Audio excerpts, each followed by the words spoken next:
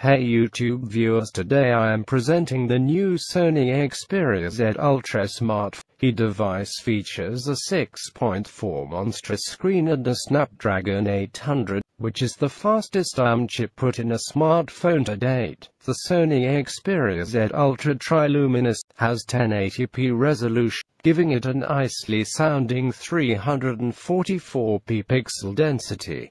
It uses Sony's OptiContrast and X-Reality, which is the successor of the mobile AVI8X.